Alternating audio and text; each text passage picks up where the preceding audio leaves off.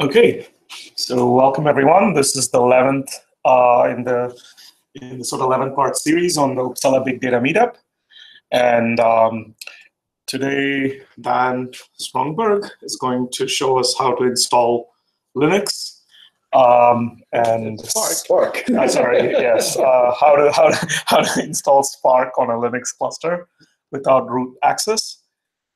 And so I'm Raz. I started this meetup, and hopefully others will continue organizing and continuing it. I'll still be involved. And this is sort of the audience so far today. And I'll let Dan take the day. All right, so let's go to my screen. So welcome everyone. So this is the meetup page for today. As you can see, we'll be installing Spark, Hadoop, and Hive on an on-premise cluster here without any root access whatsoever. So let me first tell you a bit about the network that we're going to be connecting to here. So we have sort of two layers. So the cluster we want to use is not accessible from the outside. So first off, we have to connect to a server from the outside that has access to the servers on the inside. The servers on the inside are called Haddock. And that's where we're going to be installing Spark and Hadoop and everything. It has a network file system, which is pretty nice for us, since we just need to upload everything to one computer and everything will be fine. One thing that would be good to start with is setting up SSH connections. So this is, I will sort of not go through this in detail, but basically just Google any kind of guide for how to set up passwordless SSH logins. And I guess you can show your instructions later. Yeah, and this is sort of some instructions I've written for getting Spark running in standalone mode, which also contain some instructions for setting up rootless SSH logins. So the key parts is basically you need to generate a new pair of keys for whichever machine is going to be your master for your cluster, so that it can log into all your workers with this key without using passwords. Otherwise, you'll have to enter your password many, many, many times. So also, one thing I will show you my SSH config file. So let's just do like this. This is basically just my config file. I've also set up this thing here where I can SSH directly to the Haddock machines through this machine called Abel, which is reachable from the outside.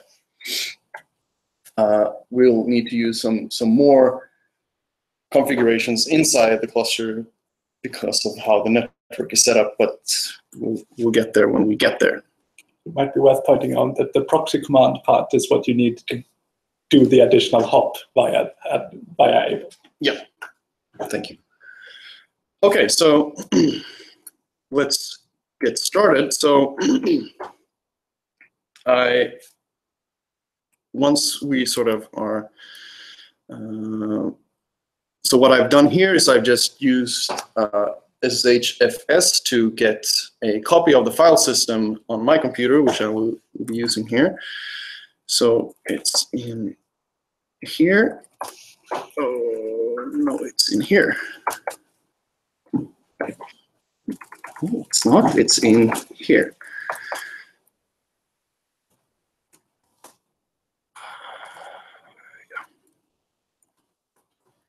So these are basically just unpacked binaries for all the things we'll be using here. So these are just downloadable from their respective websites. So we're going to be needing Java runtime environment, JRE 1.8.0. This is just. Could you highlight them then? Yes. So we have the Java runtime environment right here. And we need this because the machines we're using, the Hadoop cluster, does not have Java installed. So since we don't have root access, we need to download the runtime environment separately. Right? We also have Spark itself right here, which is what we'll be starting with. We'll first just set up Spark to run in a standalone mode. Once we're done with this, we'll start setting up Hadoop to get the distributed file system running and getting Yarn running, which is the resource manager.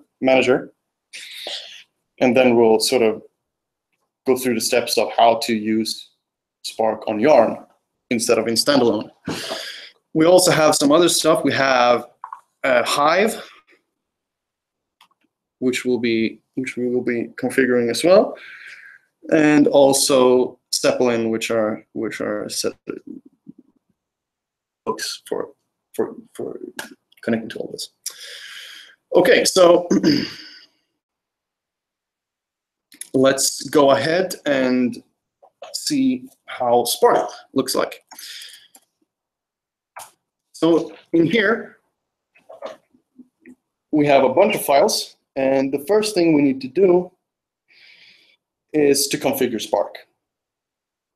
So we have the inside of the config file, or the config folder, we have a bunch of files here, a bunch of templates. What we will be needing for now is the Spark environment. So we will first copy the Spark-env template, which is spark-env.sh, like this. Now you can see here we have the spark-env.sh. And now we will just configure this one. So I will open it in my editor of choice. And here we have the file.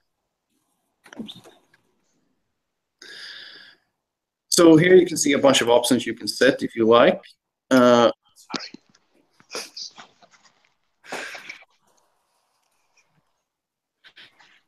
these are environment variables. Yeah. So one thing we will need to set is the Spark master host. So the Spark master host, here we will set just the IP address of the machine we will like to use as our master. So for this one, I have already SSH into one of the Hadoop machines, number 5 in this case, and we just look up whichever IP address it has, and we can see here it's using IP 130.238.58.233. Okay, so we'll go in here and we'll set our Spark master host to exactly this IP, 58.233. So there are some technical reasons for why you're using IPs rather than host names. Yes. So what the technicalities are here, I don't know exactly the setup, but if we're trying to use the host name here, things don't work. I have no real explanation why, because I don't have any access to this cluster. It's just a black box for me. It's something related to network configuration. Yeah. Here in particular. Same resolution things that just break things. Right. Now, to be a little bit kind to anyone else who might be using the cluster, we could also set here Spark worker cores, for instance. We will set it to, for the purposes of this, to 4. And same thing, Spark worker memory. Let's set it to, say, 10 bytes.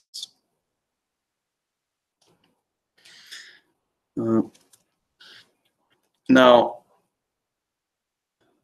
since we don't have any Java installed, we will also need to set our Java home.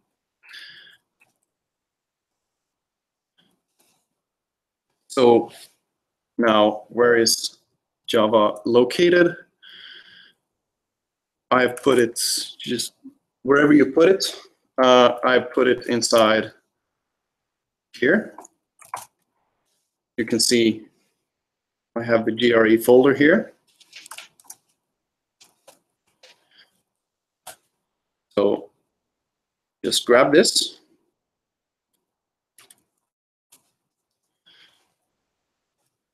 Put it right there.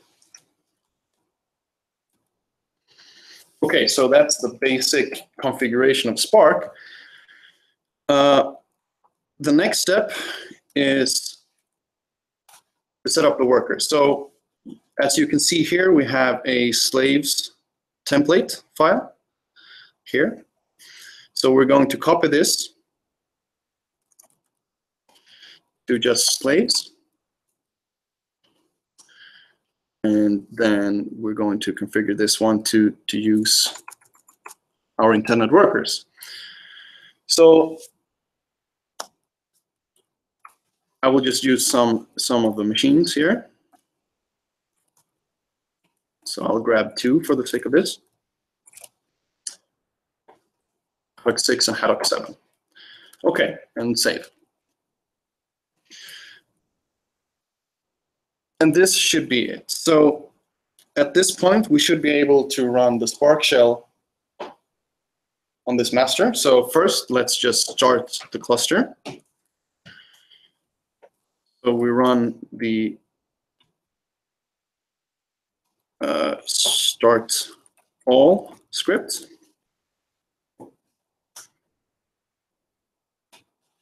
And you can see here that it's trying to start the master. And it failed to launch. Fantastic.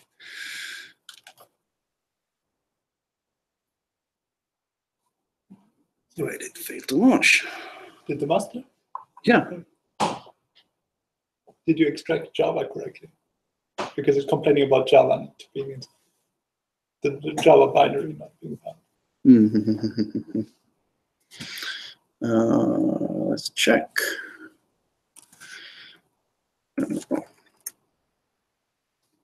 Where am I there?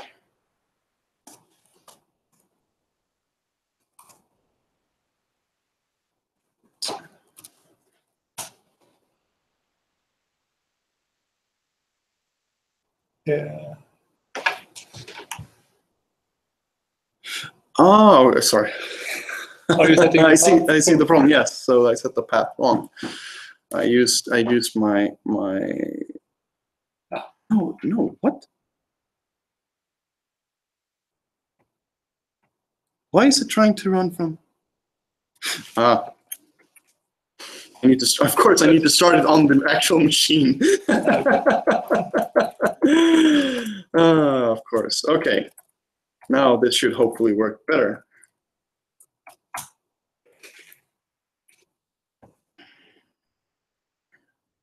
There we go.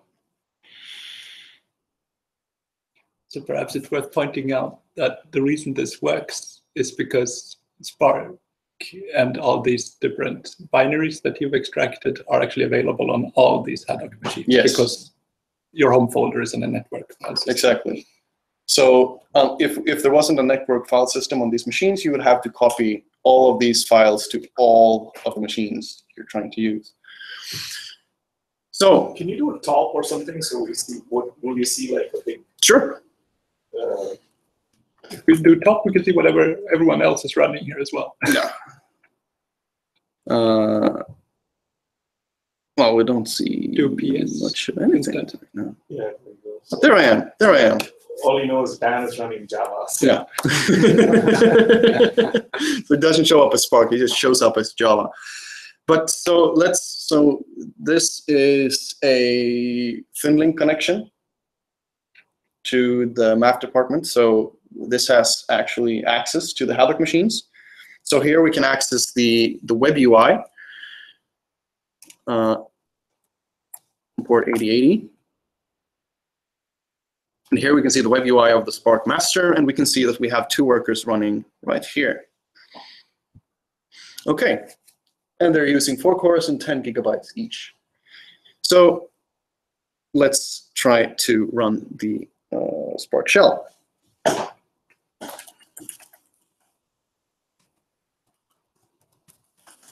So you add the option master, and you input the address of the master and the port to connect to, which is 7077 by default. So let's see if this works. now you're running Spark shell on the deployed cluster. Yes, so this is now on the deployed cluster in standalone mode. And you could do this even if you didn't have a thin link or a thin client connection by doing an SSH tunnel instead. Yes, if we didn't have this in client, yeah, you would use an SSH tunnel to get access to the web UI. Okay, so here we are, and you can see 1 + 1 is 2. Let's do a and as usual, testing. so let's run a stupid example.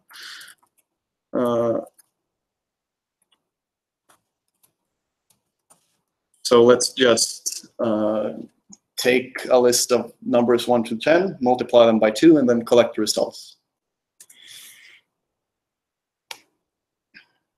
There you go. And we can see, we should be able to see here in the web UI that we have, yeah, the Spark shell running in this one. And it's using 8 cores. Using 8 cores, yeah. Okay, so that's pretty much it for running Spark in standalone mode. I guess standalone is the simplest cluster manager, right? Yes, so the resource manager here is, for example, is just first come, first serve. So if I tried to run Spark shell now, it would just keep me waiting until Dan was done. you would have to wait until I feel I'm done, yeah. And if someone forgets to exit the Spark shell overnight, then it might be annoying. Okay, but that's Spark up and running. So let's look at Hadoop. So This also doesn't give you any networked file systems or anything like this. no, yes. So let's first stop this Spark cluster. All right.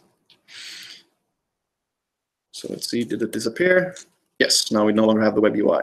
Okay. So now we're back on the file system. So let's go check out Hadoop. So here we have the following files, and there's no config folder, but actually the configuration files are in here, in etc. So let's go there. And there's a subfolder called Hadoop. And in here we can see all of the configuration files. So first off, we have all these environment things to set up. So for example, Hadoop end.sh, we have yarn end.sh, and we can set up these to use our local Java runtime environment thing. Okay, so let's get cracking on Hadoop end.sh. So here you can see it tries to export Java home, and we're gonna have to set this to our thing. like so.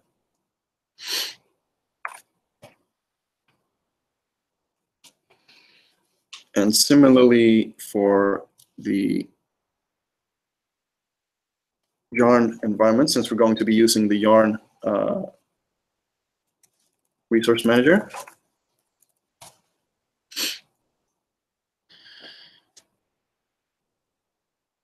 So same thing here, just export. Oh.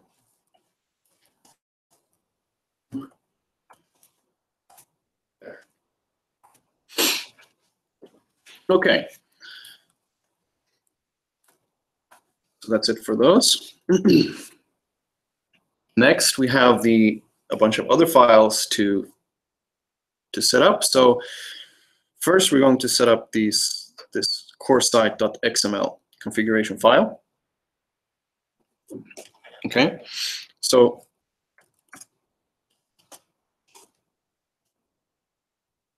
in here, we're going to be adding first following. We have Hadoop.tmp.dir, which is where Hadoop will be storing, the file system will be storing the files. So we don't have any root access, and the network file system has very limited space, and we want to use more space than that. So the option that we have is to use the temp folder on each of the Hadoop machines. So we'll set it up to use the following folder: tmp hadoop _temp _ my username. You'd also do this for performance reasons, because you don't want to send it additional data. You're already sending data between the different Hadoop parts. You don't want to also send data back and forth to the network file system. Exactly. So that's the first thing, and then we also need to set where this thing will be. So we set the fs.default file system variable to the place to our master, the machine we all like to use for our master. So ha5.math.u.se on port 9000, which is the standard port. And then let's close this guy. Okay, so that's it for the core configuration. Next up, we're going to configure the HDFS XML file. And this is the network file system. Yes.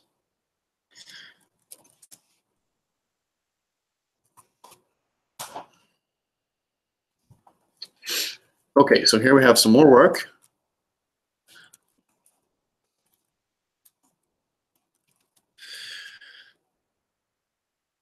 First off, what you can do if you like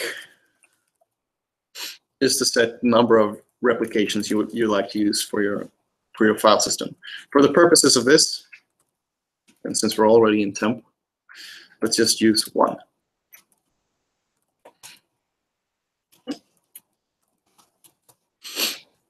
Next up,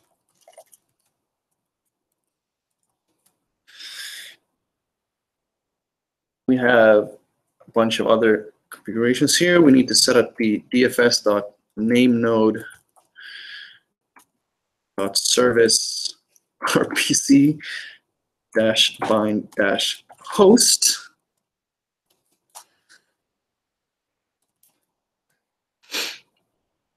And we'll set it to just 0.0.0.0. This is again related to these problems with the host name lookup on the on the cluster. So by default, all these services here should bind to 0.0.0.0 and listen to all connections. For some reason, this doesn't work when it tries to do this by default.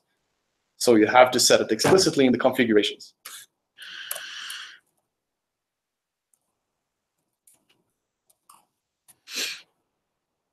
Similarly, dfs.namenode.rpc-bind-host.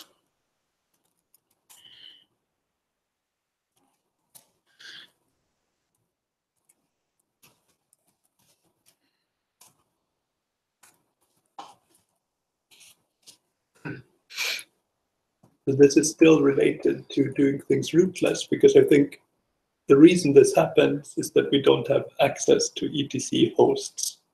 And Ubuntu adds something to this hosts file that confuses Hadoop. At least that's our best guess thus far. Yeah. Okay, so that should be it for the HDFS site. Now, just one thing. Yes. There's a spelling error at the second property. Proprietary, yeah. Thank you. Okay. So next, the yarn site.xml.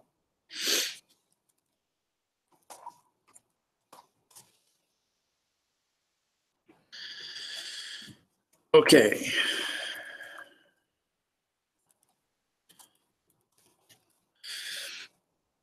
So here we have a bunch of things to set, actually. So first off, we need to point it to where our resource manager is going to be. And this is again on HA5. And we have to use the actual IP. Manager.hostname.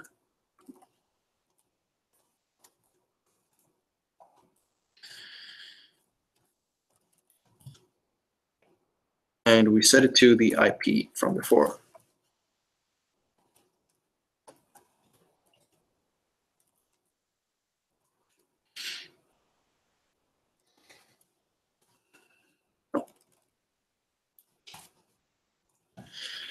Right. Now we're going to have a bunch of similarly named things that we need to configure.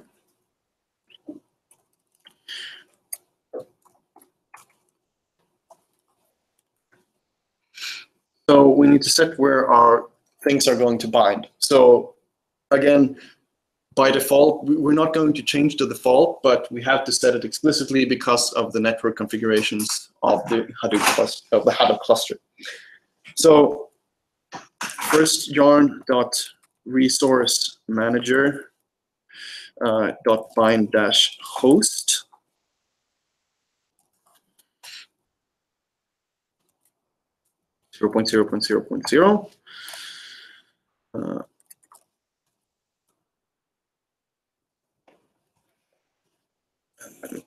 Closing tag.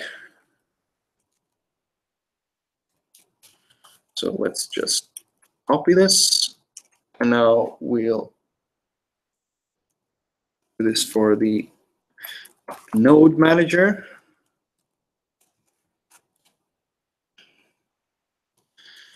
And also for the another one for the node manager bind host. We also want to point the node manager to where we store our files locally on each machine. So yarn.nodemanager.local directories. And this was in the following.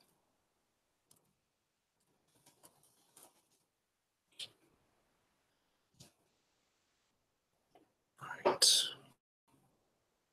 That node manager host is 0000 and not some IP addresses that the node manager is run on each machine. Yeah. Okay, and that should be it. Okay, so let's check first that the files we want to use actually exist. And there you see I've already created the folder that we want to use to store our things in. So otherwise you would have to create this folder, of course. Okay, so before you start, you can start the Hadoop file system. First, you need to format it. So this is in here. You run the HDFS script with options name node dash format. So this should format the file system, hopefully. It doesn't exist because I'm in the Spark folder. So you have to go to temp folders. No, I have to go to the Hadoop folder because I'm still in the Spark folder. So now it should work, hopefully. But Hadoop underscore temp then is in /temp folder. Yes. Yes, that's in /temp. Yeah. So that's where we're going to store all the files in the file system. I have configurations and scripts and everything in my home folder, and the file system itself is going to be located in temp.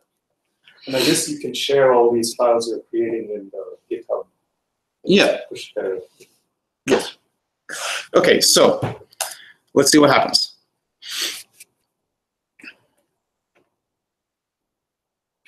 Okay, so it looks fine. So let's try then to start the file system. So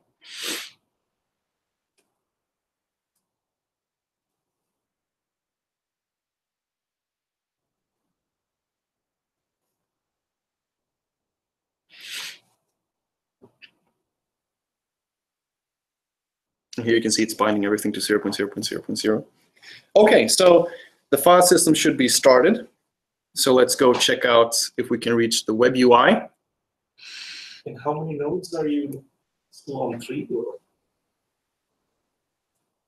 At the moment, you're just running one. Yeah. Okay. Just a local one, right? Yes, I didn't configure the slaves one. Yeah. But check this one. Just So let's check it first. So it should be on port 50,070.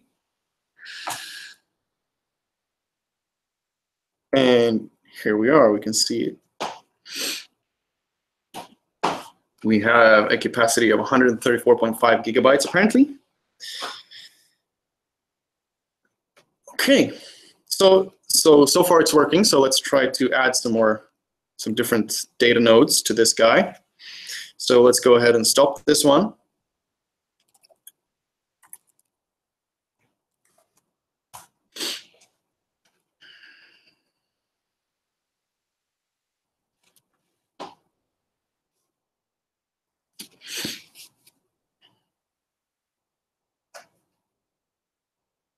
So you can do this live. It's possible to add data node while the master is running, but then you have to add them manually. You can't use this convenient script. Mm-hmm. Okay, so here we are going to need to edit the slaves file. Same thing as in Spark. Here you can see it just started on localhost. So let's go ahead and add the same two machines that we used before, HA6 and HA7. Okay, and let's start it up again and see if these workers connect properly.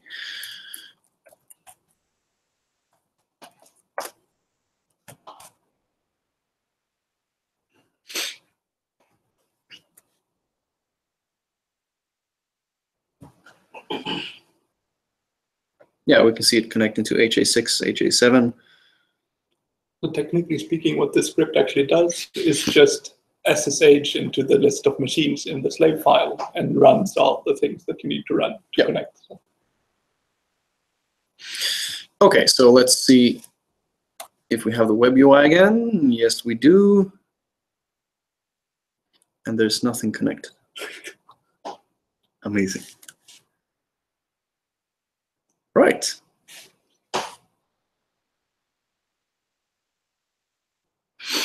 Why is this?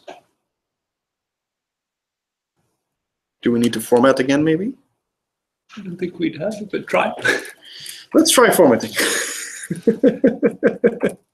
Otherwise, we have to start digging in these log files. Yeah. So this is basically, I don't know how many afternoons by now, doing basically this over and over. Basically, yeah.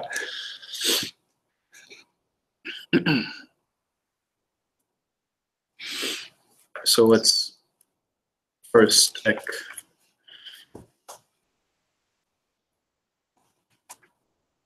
Okay, so it already created something there. So let's remove this guy first and just start over.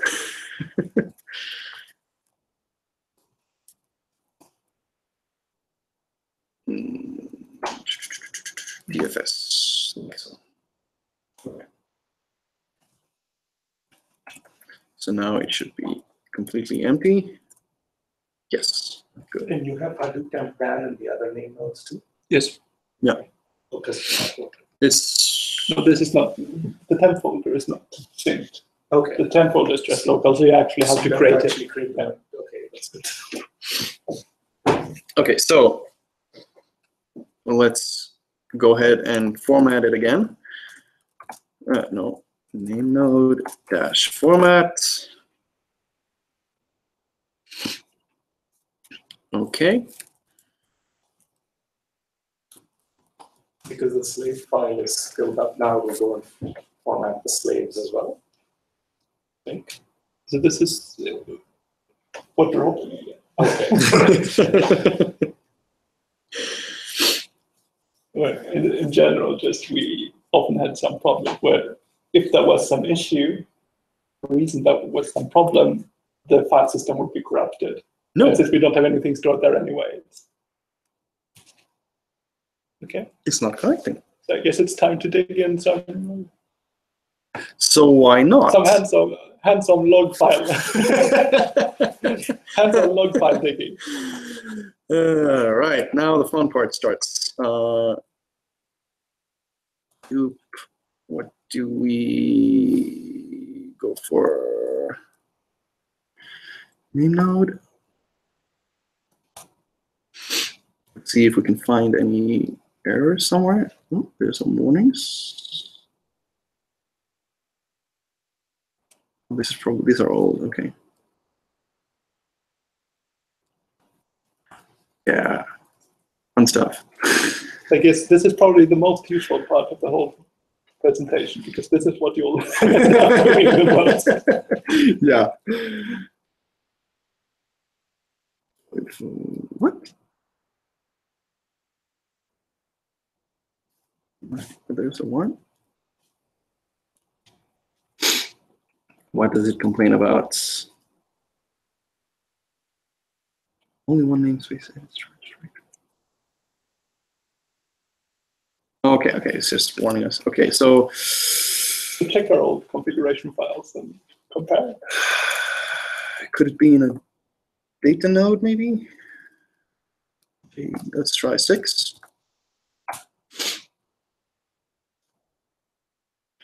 Incompatible cluster IDs. This data, blah, blah, blah, blah, blah, blah, blah, blah, blah, blah, blah. That's right. So this is because of the old one, I think. This was before you formatted Yeah. and deleted. So this is a new one. This is after, and it's still incompatible cluster IDs.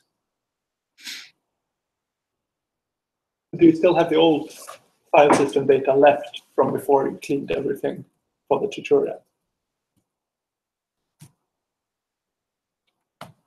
So just having You mean if 6 and 7 still Yeah, have our yeah, old yeah. ones left. This is what I was also thinking. So let's try. Let's go into Haddock 6.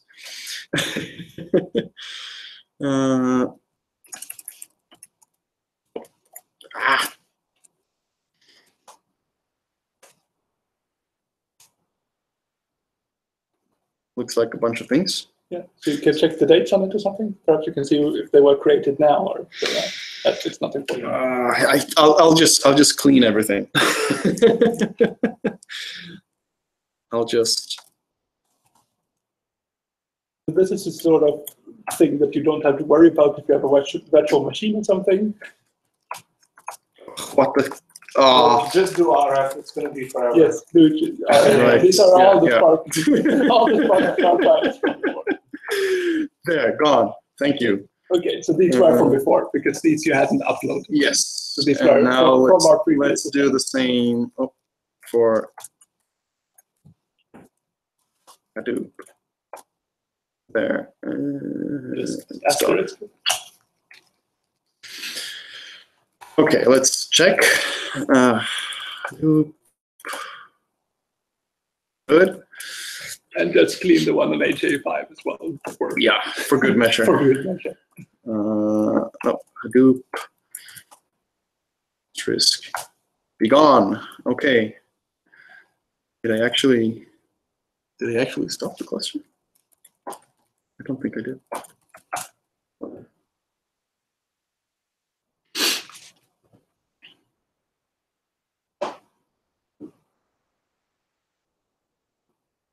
The data node to stop, so I don't think you have to worry. Okay, so let's again try formatting this thing.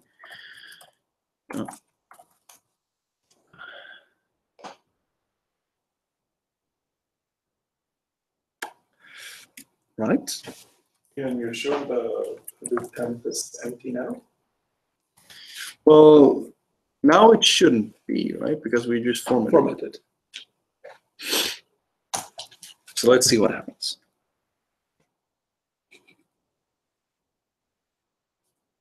I think because you unlinked the file before the start is no problem. They will, they're still unlinked from the temp.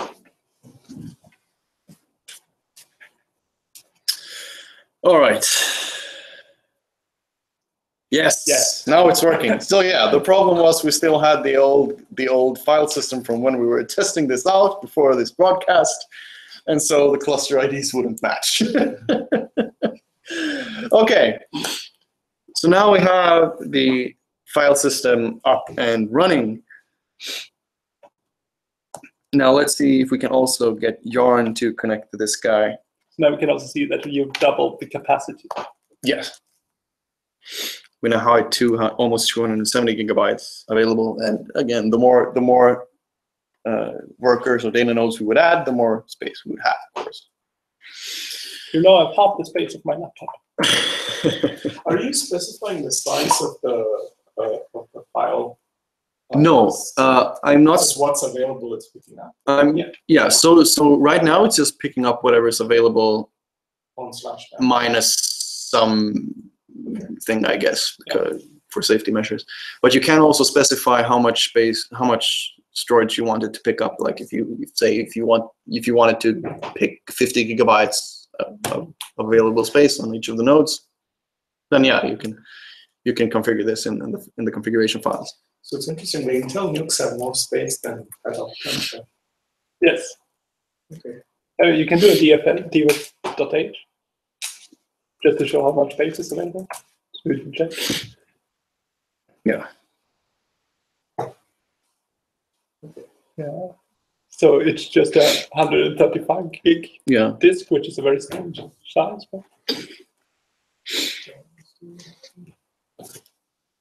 Okay, so let's see if we can start Yarn.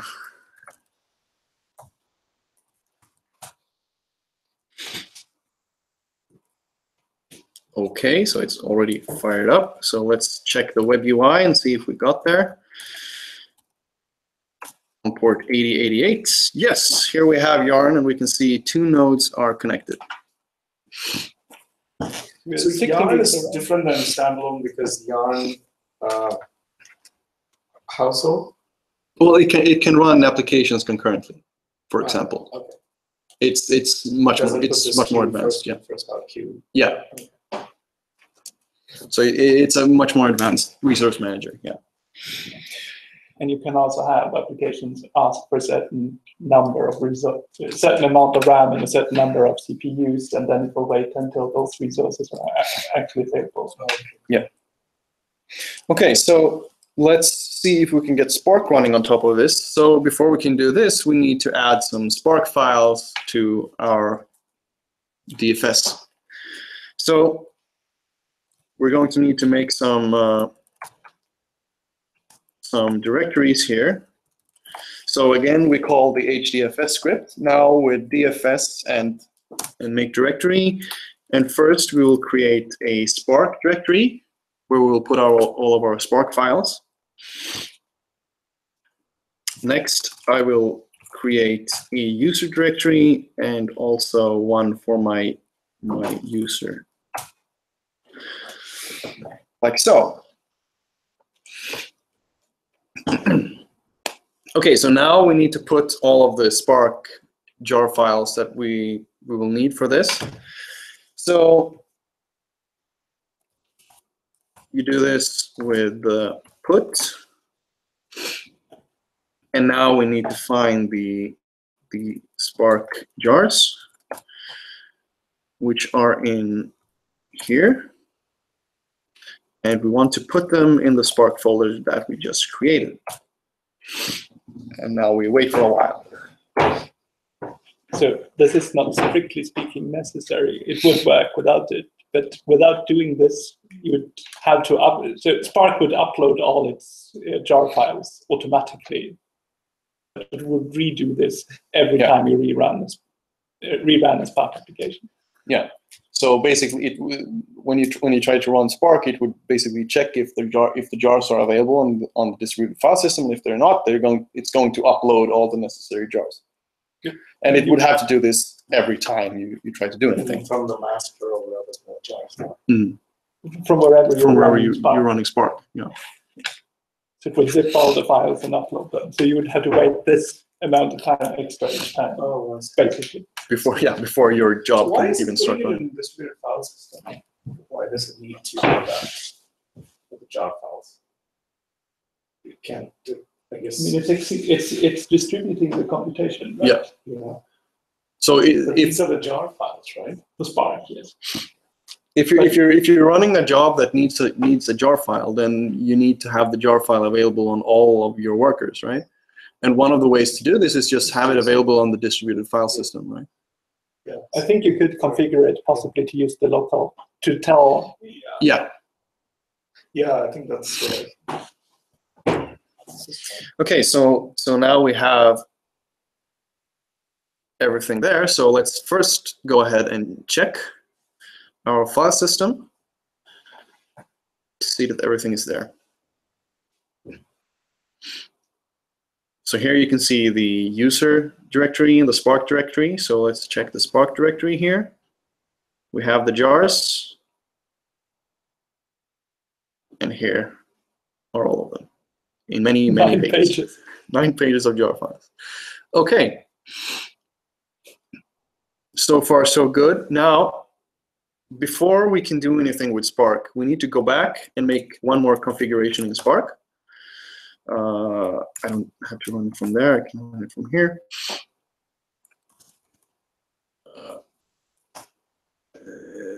I have many folders down. Okay. Go. So we have one file here, there, sparkdefaults.conf. So this is a template. We will copy this to just sparkdefaults.conf, like this. Open. And what we will need to set here is we'll need to point Spark to where our jars are stored on the distributed file system. So we use HDFS, or first the variable spark.yarn.archive, and can find it in HDFS at Spark.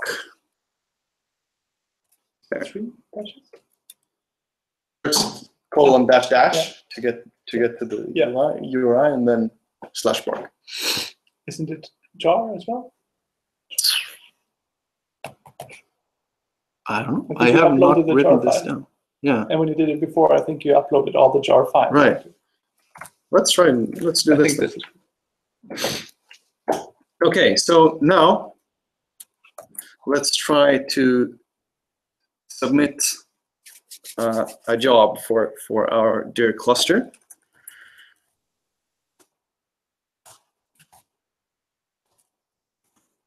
Spark submit.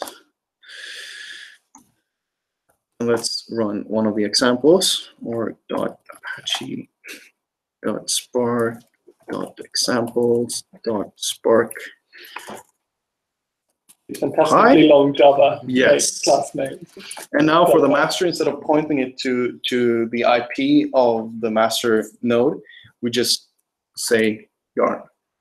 And the reason it knows why is because we set an environment variable which told it where to find the Hadoop configuration. All right, so now also deploy mode cluster. Now the actual jar we want to run, Spark examples, and that's this thing. And yes, this is what I thought. We forgot to set Hadoop home. Okay. Yeah, okay. So let's go back to Spark -env. Yeah. Env, aha. That doesn't exist.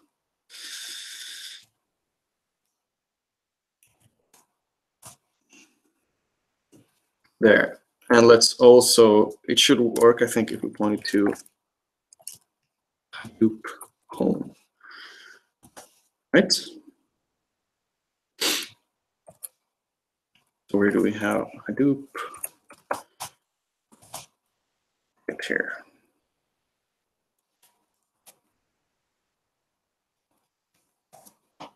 So the reason this is needed is because rather than when you use yarn as the master, rather than specifying the IP address to connect to, you specify where the whole Hadoop configuration is, and then it fetches all the connection information that it needs from these configuration files. Okay, so let's go back to Spark and try again. Supper. Where do we have there? Okay. No, it's still confirming. Okay, so maybe, so we need the conf there. Okay.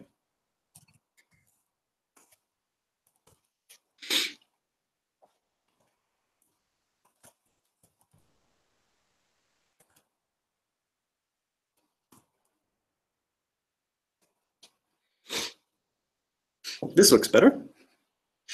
At least it's small. So we can see that our job has been accepted, and now it's running. Yeah.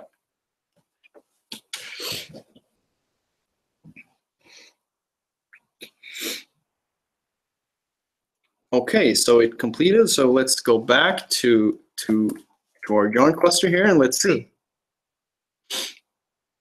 Here we can see our application Spark running the Spark Pi example. It says it finished and succeeded. So let's see what we got. You can see it ran on Haddock 6. So let's check the logs. Pi is roughly 3.14408 and so on. Yeah. 2 decimals. It got 2 decimals right at least. Okay, fantastic. So now we submitted a job, successfully submitted a job to the Yarn Resource Manager, and it completed. Okay. So next step, I guess. Is this like?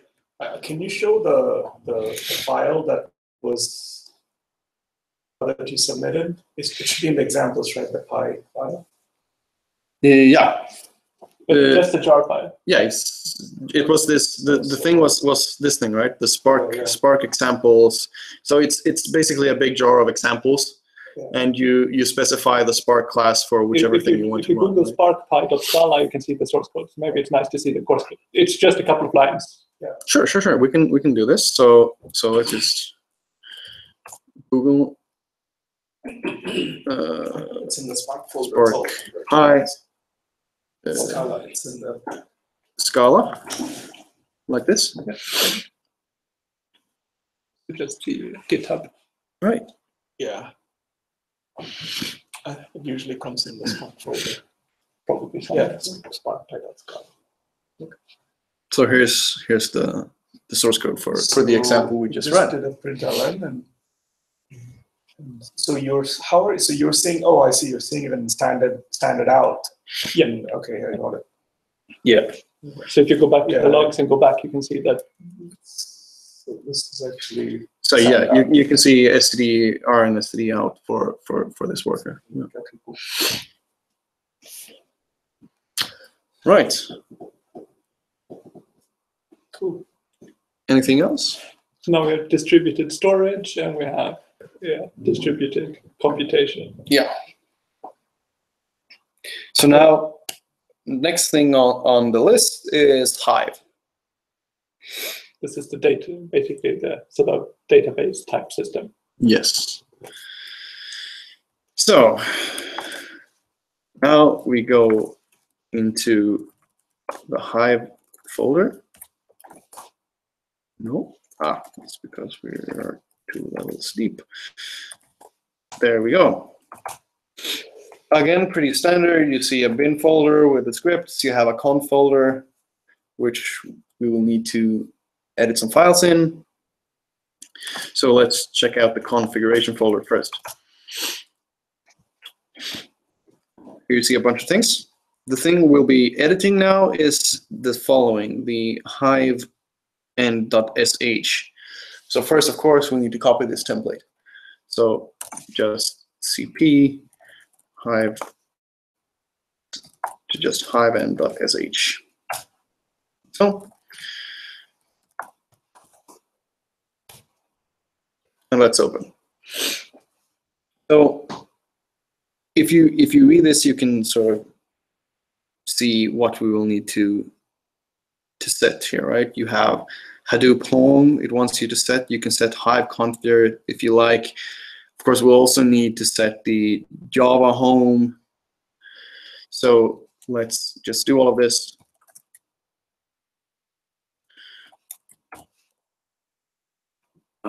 Let's go back and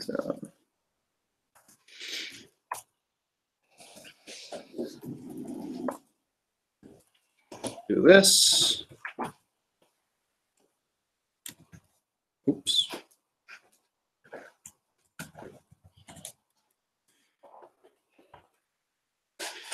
That's the Java home. Let's set Hadoop home.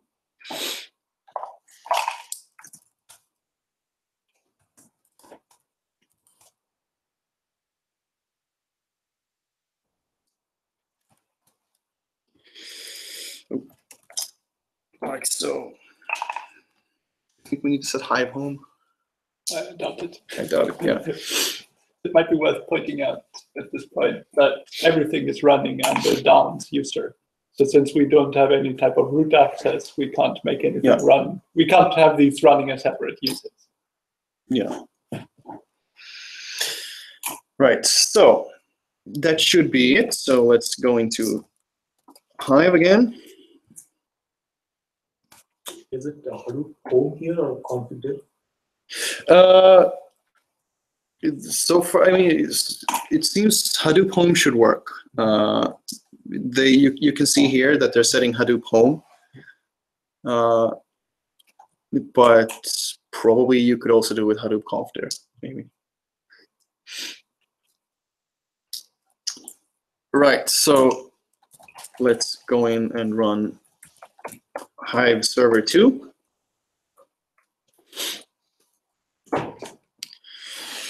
Okay, so it seems to be running. The schema stuff first?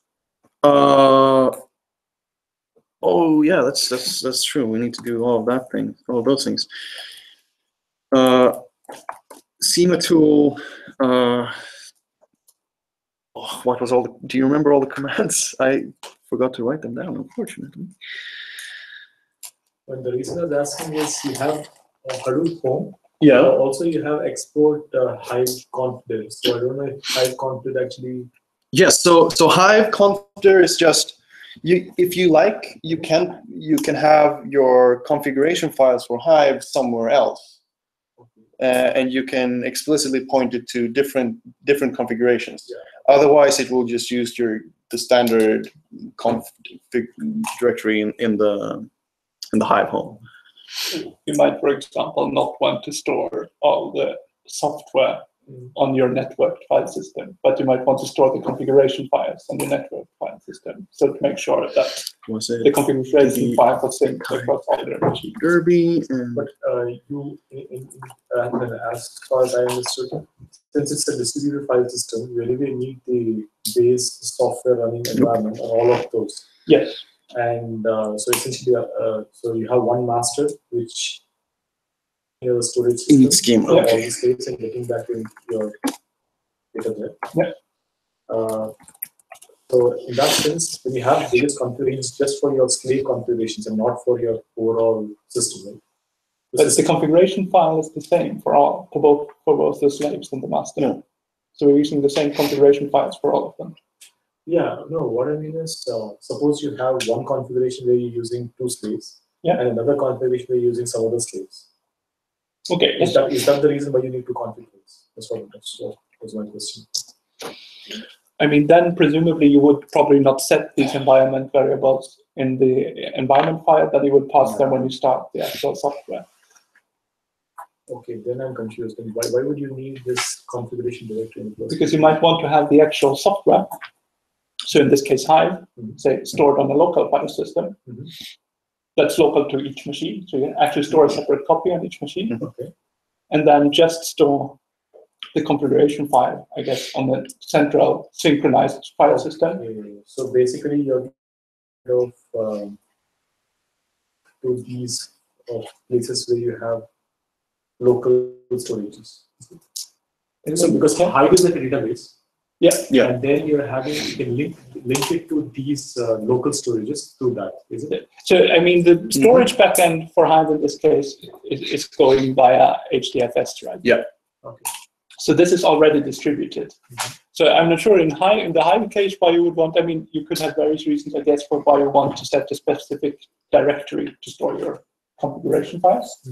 I guess it could also be something like access rights. I don't know, for some reason you might want people to just have read rights for the Hive directory, but be able to modify a configuration file or something. Okay, so this configuration is more for the database configurations and not for the file system as such. Yeah, exactly. Yeah, this is only for Hive. But this you is could only then Hive have the same you have a corresponding option for Hadoop and for Spark or whatever.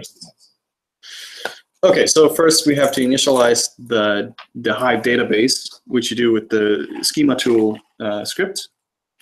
You need to type -db type and whatever, any database type that's supported, Derby, for example, and then in its schema. So this should initialize the database. I think you might have to delete what was there before because. Yeah.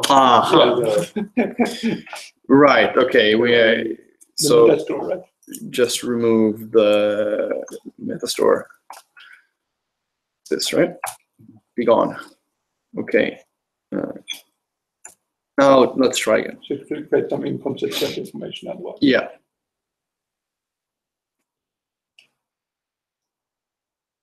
Schema tool completed. Okay.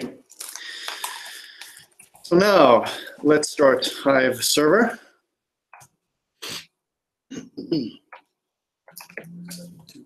Okay. Looks to be okay. So let's go back here and Apache Hive. Let's see if we can start Beeline, which is the command line interface. So first, we need to connect it to the database itself.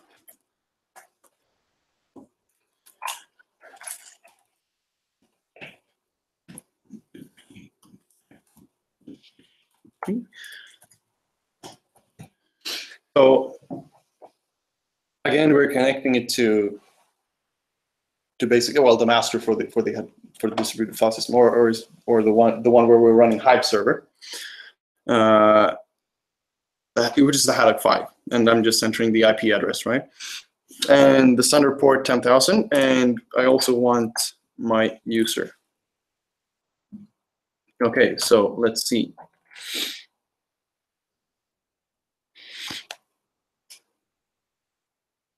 No,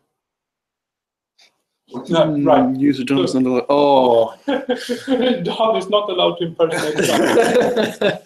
So there's again a problem related to not having running things with root access, I think. Yes. So you have missed some options in the HDFS setting. Yeah. Okay, so we need to go back to this. So this was Hadoop settings, right? So. No. Oh, okay. We're sorry. 2 levels deep again.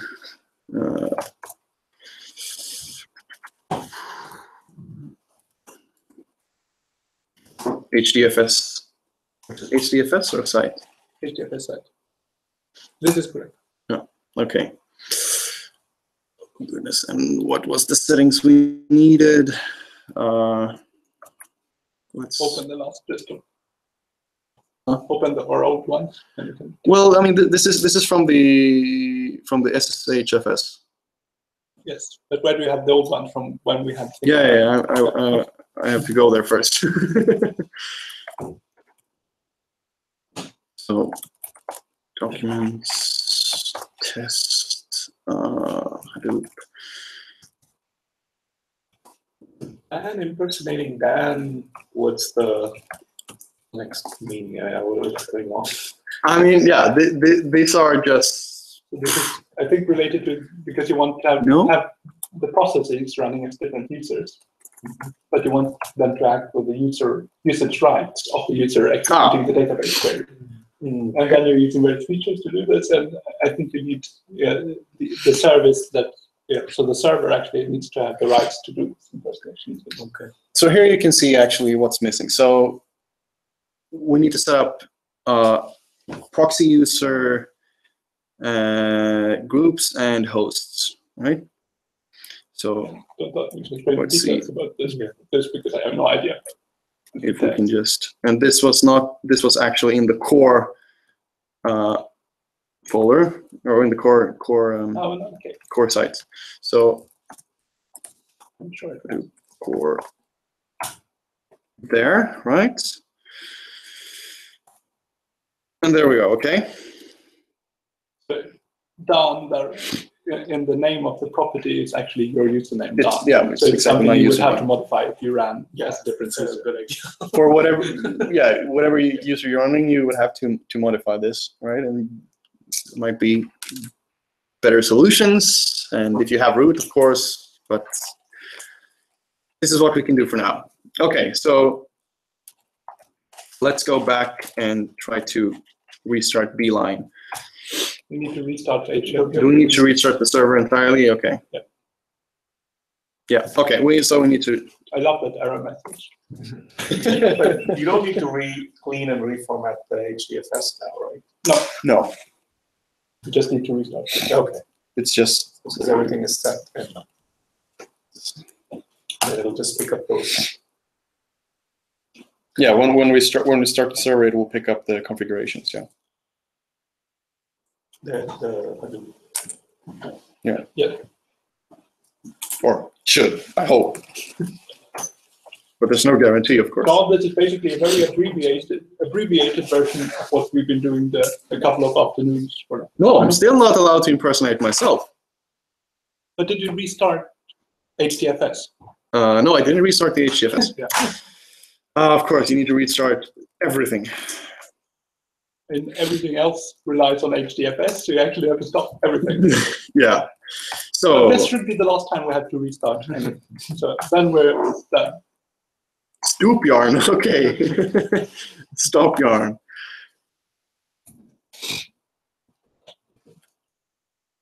So what these scripts do, again, both the start and the stop, is just that they automatically automatically SSH into all the servers in the slaves file and run whatever commands you need to run.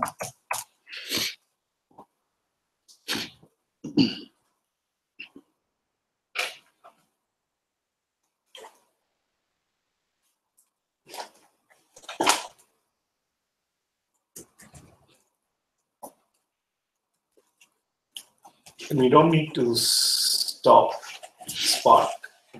Well, Spark isn't running. Okay. At least I don't think so.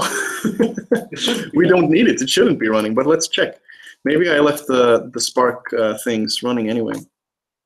Oh, they're gone. Okay, so this is you run with Yarn, then you don't have any sort of clusters to run. You're just executing an actual Spark program. Yeah. So let's start everything up again. Start the file system.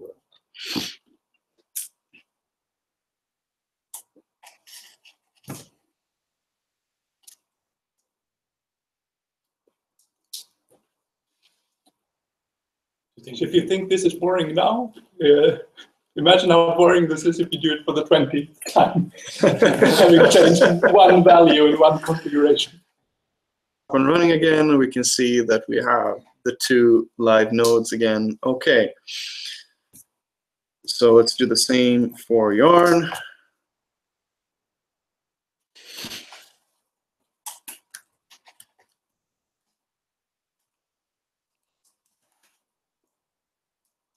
Oh, it's AJ6. Okay, fine. 88. Yes, Yarn is up and running. Good. Now let's go back to Hive and run the Hive server.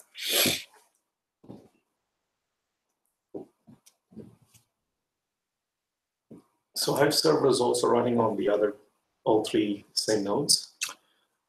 Or No, Hive is just running on one machine. master? Yeah, it's just running on the one machine. But it's using the distributed storage in the backend. Yeah. Okay, so now let's try Beeline and hope for the best.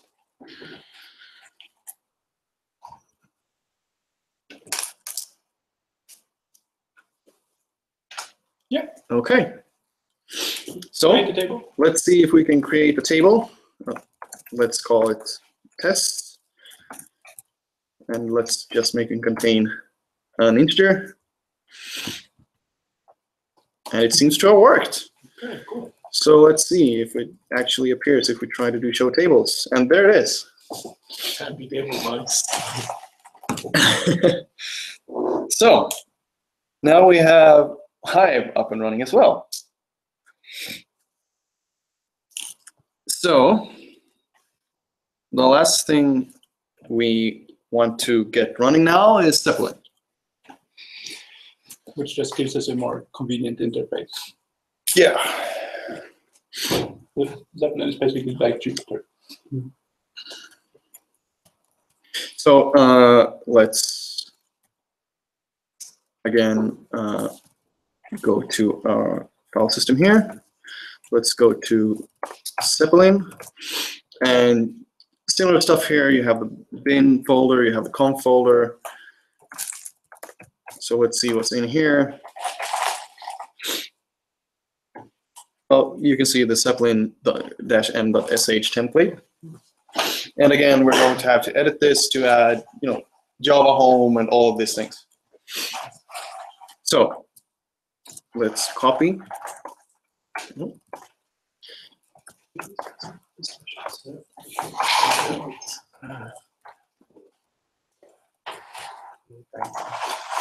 And let's open it up.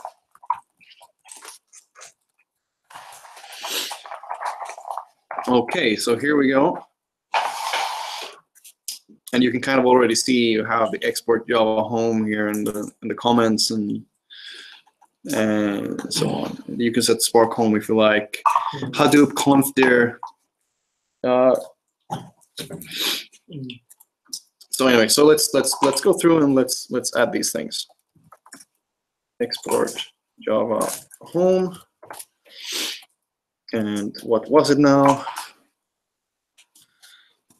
You copy from one of your other files? Huh? You have your other. Yeah, that's true. I can probably copy from one of the other guys. Where would it be? Hive. Yeah.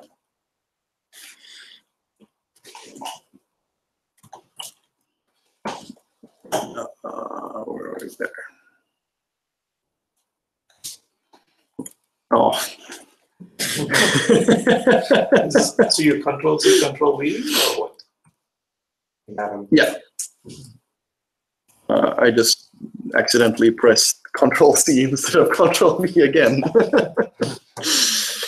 Okay, and let's get Hadoop home as well. Shift there. So most of the rest, yeah, I think you need Spark as well. Yeah, we will probably need Spark. Otherwise, you can't find the Scala interpreter. But a bit of there are a few other settings for Zeppelin, but those you can do directly from I don't the Zeppelin have web. this. So let's just Spark.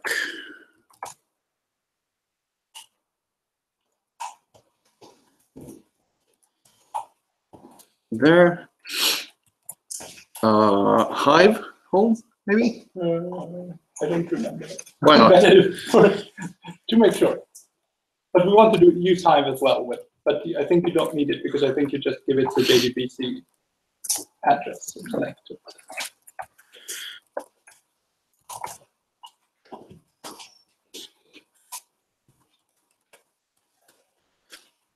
Okay. Now we have Java home, Hadoop home, Spark home, and Hive home. Okay. So let's see if we can start this thing.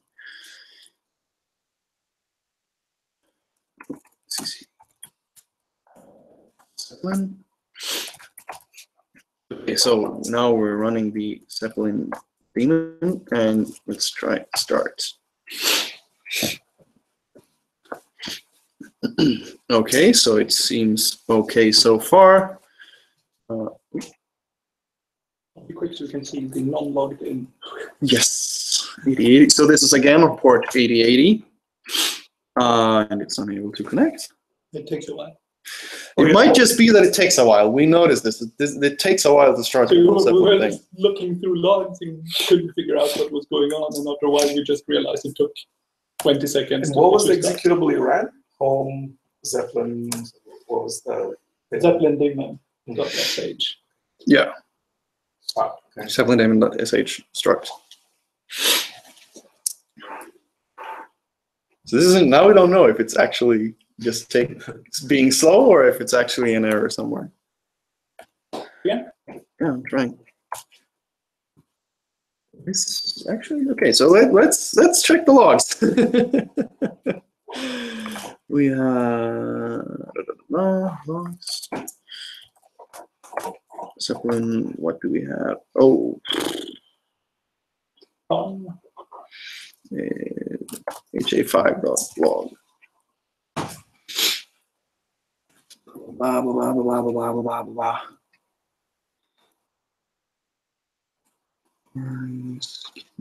No. This is from earlier today. This is just earlier from this. Oh, this you're right. This is just earlier from earlier today. Oh, okay.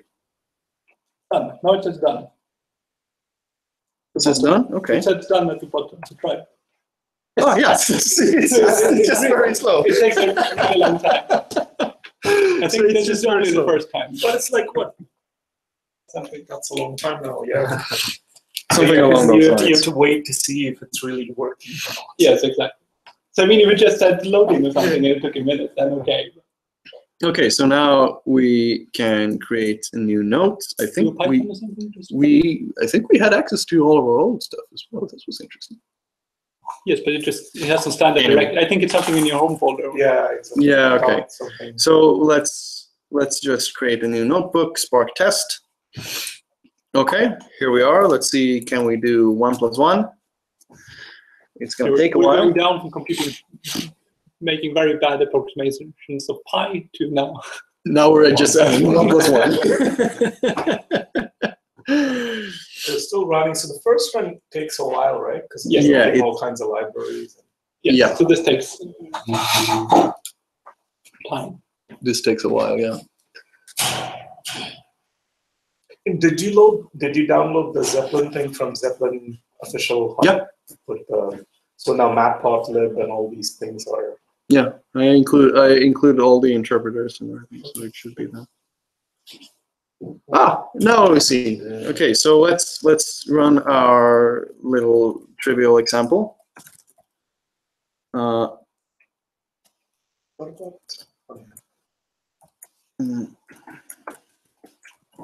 Collect.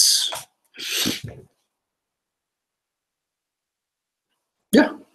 So you check the Yarn site to make sure that it's actually Yarn executing things. Yeah, we can see here.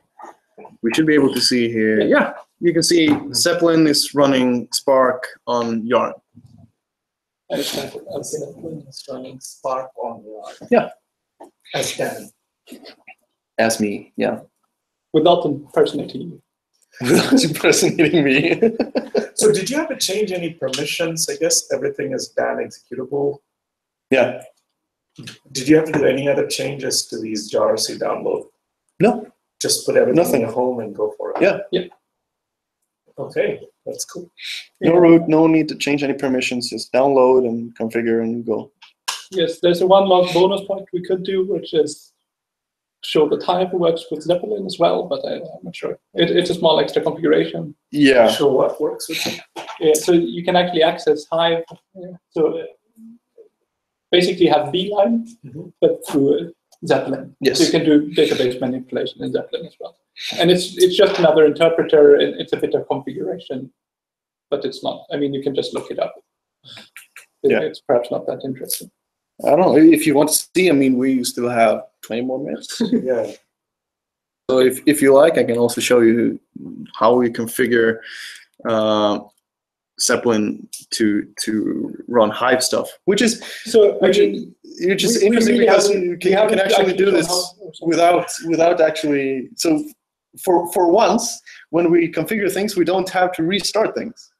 Yeah, but I mean, one problem is you haven't actually told Zeppelin to connect to Yarn. This is just something it saved from our old. Oh. So you should show this. I just realized now. Right. So how? So if you're going to how do we do this? We did this only earlier today, so yeah. So we just realized you can do it directly in Zeppelin in the web interface. Oh yeah. So this was just in configuration, or was it in interpreter? Yeah.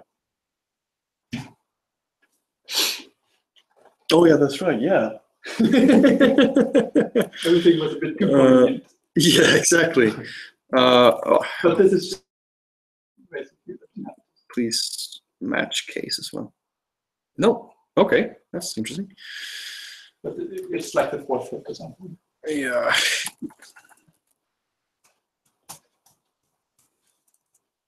Okay, here we are. Oh yes, this is true. So you have to edit the Zeppelin here to use Yarn instead of just running locally. By default, it's just set to a local master. So Yarn is the name of the master. No, yeah. Well. Or the Yarn cluster. No. It's just the word Yarn. Yeah. Wherever, so it figures out the actual machine to connect to based on the Hadoop configuration files, because we set the Hadoop home environment variable. Zeppelin. And Zeppelin, exactly. So in the Zeppelin configuration, we told it where to find the Hadoop configuration files. So if we tell it Yarn here, or basically, really, it's Spark that figures this out. But. Okay. If you tell a Spark, if you use Spark submit or whatever, and you tell it to run Yarn. If you tell it, you can tell it which master to use. If you tell if you use the Yarn option for the master, then it will automatically say, okay, you're trying to run this against a Yarn thing, so let me look up the Hadoop configuration and connect with that one. Basically. And yeah, you have to configure this in Zeppelin if you like to do this. Now this means I don't have to do anything in particular to get the Hive thing running as well. Otherwise, here, running JDBC in Zeppelin here, for the JDBC interpreter, you would have to set, for example, default driver here, which we have changed now to org.apache.hive.jdbc.hive driver. You would have to set it to connect towards your Hive server running. And the default user. And the default user, yeah, which is me now. And also, it has some dependencies, so you have to point it towards the following jar, Hive JDBC standalone jar inside of the Hive folder, and also the Hadoop common jar inside of Hadoop. You can show your table before. If you open the notebook, then. So I already have a Hive test notebook here from before. Tables or something. And you can see here I can run show tables. And it will give you test. I don't think, well, if it's the same one, then there shouldn't be anything, right? So is this here It should the just default return. interpreter is Yeah, no, it's nothing. Hive, or what is this? So it's JDBC, Yeah. JDBC, right? which is just Java's standard database interface. Java database. Nectar, I think. Right. And then we had set this Hive, this long string or Apache, whatever, was the driver to use, so which JDBC driver to use. Mm. Okay. Anything else? Well, Spark Shell, maybe. Do we dare? I don't know. Let's try. So we had a lot of issues running Spark Shell actually, but let's see if we can do it. This just started working suddenly for no reason. Yes, I think this was when we started Hive, right? And then suddenly Spark Shell wanted to It run. was after we got Zeppelin running, then it just started running. Yeah. So let's see here. So let's try to start Spark Shell against the Yarn master and in deploy mode client. So the Spark Shell will not run in cluster mode because. But when you do a distributed computation, it will actually distribute it. Yeah. It's just that the shell itself will run. It's how they request resources, right? It's different if you run it in client mode or in cluster mode. No, now we have lots of errors. Okay, so there will be no Spark Shell today, I suppose. Behind the yeah. It's Zeppelin in the way. Okay. So let's Zeppelin allocate binding to the same ports. Yes, the Zeppelin binds to the same port as Spark does. I mean, Zeppelin uses Spark. Yeah. We have the Spark notebook. So let's close down Zeppelin. In Zeppelin and stop. Perhaps also present. I mean, we have sort of no security setup or anything. We have no access list or no LCL. So that, I don't know how safe any of this is. It's already quite hidden. So I mean, it's not open to the internet. Yeah. So if you have a cluster that's actually accessible from somewhere, then you maybe should think about actually looking into the security settings of Hadoop as well, because this has no security at all right now. We don't know. Really. Well, that's but you're running as DAM, right? So yes. But then the system administrators have to take care of the security because they. Yeah, but I can connect to DAM. I can submit jobs to DAM's Spark as yourself. Yeah. With the same user, but not that time. Yeah. And I think it's also you can just, since there's no authentication or anything, you could just connect to the Hadoop file system as a root, I guess. No, I think it actually has some feature. It does. I think it's disabled by default, right? Okay, it could be. I think this is sort of the point. I mean, we haven't looked into the security features at all. Okay. So. But I mean, that's a different issue, right? Suppose everyone that has access to Haddock can screw with it. Yes. But that's a different problem. Right? Yeah, sure. So, I mean, Haddock has security features to reach Haddock even. So Yeah. if anyone is going to screw with you, it's someone who has access to Haddock, which is like either an employee of the math department or a sysadmin somewhere at the IT or the math department.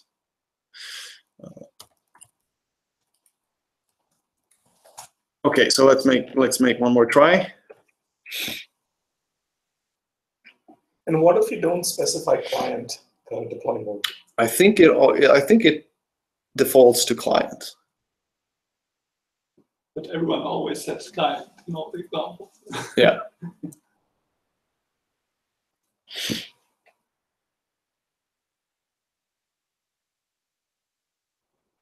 Okay, so this is Okay. So let's check Yarn. Yeah. There I am running Spark Shell. And let's try our favorite trivial example. 1 to 10. And let's say spice it up. Oh.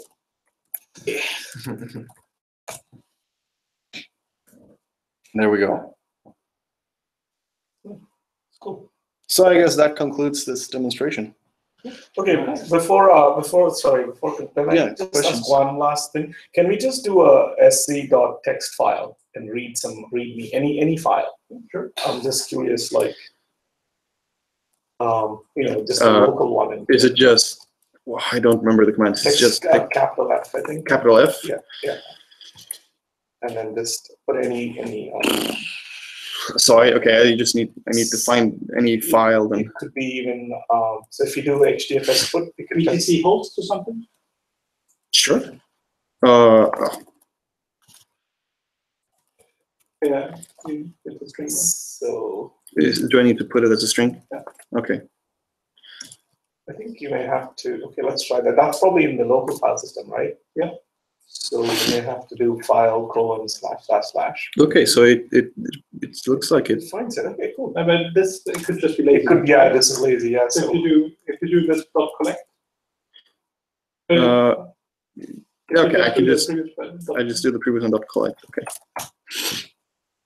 Something interesting. yeah. Ooh. So I think it's either. So it's probably file not found error, right? Oh, right. Input It's path going does not by exist. HDFS. So upload some. Okay. Or yeah. So just do HDFS put. Yes, something. exactly. Yeah. So okay. So whatever file should I take? Or you can just do file : // if it's a local file. I mean, we should demonstrate that it works with HDFS. Yeah, fair enough. That's the whole point. Hadoop. This Okay. is what we want. There's a readme. Yeah, just do. To make sure it's not an empty read file. Yeah. It shouldn't be, but you never know. Sometimes people put it. Okay, there's stuff in there. It's HDFS. Is it? Yes. Put and it should just be readme.txt.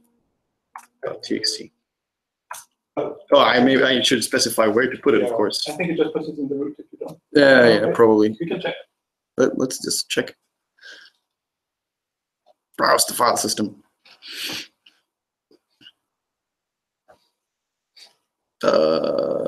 Is it in temp, maybe? Temp is new. So. Permission denied. User equals Doctor Who. Okay. Wait. So what is this? This is interesting. Okay. So let's put it inside my user then. Yeah. User Doctor Who. Okay. File. It's automatically put it in there. Okay. I see. Okay, so there we have the readme.txt. Right, so now how do I reach it? User done. Do I just use user done readme? There's no completion. I guess. Nice. Aha! Okay. All right, we So can definitely there you give go. a big hand now. Right? I'm happy. Yeah, that's really good. So in the next few minutes, I just wanted to quickly talk about organization, like But this we don't need to record, right? Yeah, we don't need to record, so we can turn it off. And Bye-bye. bye.